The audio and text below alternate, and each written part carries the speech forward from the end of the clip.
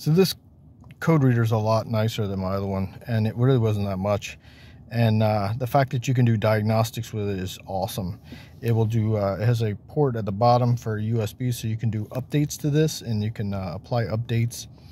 It is a very nice reader, and you know, I think it's pretty good for a low-cost reader because it will do diagnostics and stuff.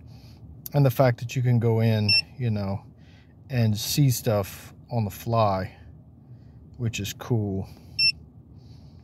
But you can also go into the let's see, exit, gotta go back, and then enter, and then it'll go into the actual system itself and tell you information, like if you have any codes or anything. Now I just erased some codes. But yeah, this is actually a really good tool, so I recommend picking this up. I mean, for the money, you can't beat it. All right, well, you guys take it easy. Peace.